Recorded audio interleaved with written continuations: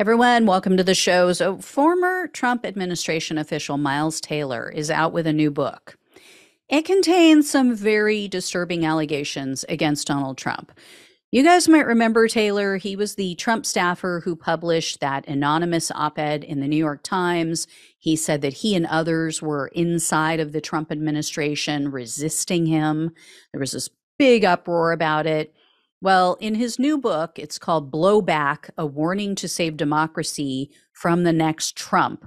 Taylor says that Trump's actions and words were so overtly sexist and wildly inappropriate that other people were all talking about it. Other staff members, other high ups in his administration had to correct him at times. He writes that in regard to Trump, quote, aides said he talked about Ivanka Trump's breasts, her backside, and what it might be like to have sex with her. Remarks that once led former Chief of Staff John Kelly to remind the president that Ivanka was his daughter. Taylor added, quote, afterward, Kelly retold that story to me in visible disgust. Trump, he said, was, quote, a very, very evil man. I mean, this is nothing new, right? I mean, we've all heard stuff like this, but it's absolutely vile and vomit-inducing. I mean, we know he has said in public appearances that if Ivanka wasn't his daughter, he'd be dating her. So gross. He made heinous remarks also about his other daughter, about Tiffany, when she was an infant. You can go look that up. I think it was an interview. If I'm not mistaken, it was with Barbara Walters. He was talking about her as an infant, about how she has her mother's legs and how he hoped that she would get her mother's, and then he like motioned to her breasts. Who says that about their own daughter and an infant? And not in jest. He was asked once, I think it was on The View, you know, what do you and Ivanka have most in common? And he said sex. He is a sick man. He is so amoral, so repugnant. And yet so many right-wing, quote unquote, Christians still support him.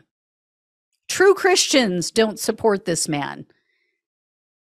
Taylor also said that Trump's sexism was directed at everyone at all levels of government, including cabinet secretaries.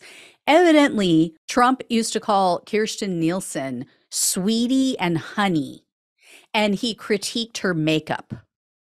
And Nielsen, as you guys all know, probably, she was the Secretary of Homeland Security. But I mean, that doesn't even matter, right? What level of the government she was in. It's a business. It is a job. This is, you know, you're working with someone. Why are you calling them sweetie and honey?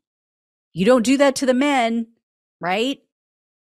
And at one point, Taylor says that Nielsen apparently whispered to him, quote, this is not a healthy workplace for women. Yet she stayed. Taylor also claims that Trump former aide Kellyanne Conway referred to Trump as a, quote, misogynistic bully. Now, she, of course, denies that because, you know, she's got to keep getting that paper, right, Kellyanne Conjob?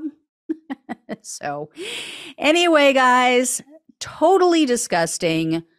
Just, like I said, stomach churning, vomit inducing that you would say such things about your own child. There is something wrong with him. Seriously, why 30% of this country cannot see it? I mean, I don't know. Maybe they don't know this stuff. Maybe they really just don't know. It's up to us. We got to put it in their faces. And if they still go for it, I mean, they can't ever talk about Democrats being sick perverts and, you know, Joe Biden sniffing little girls' hair. Seriously? Not when you want to do your own daughter. All right, guys. Thank you so much for watching and listening. Please like, share, and subscribe. Please donate if you can. If the links are down below in the description box on YouTube and on the podcast, greatly appreciate it. Love you all. Take care, and I'll talk with you soon.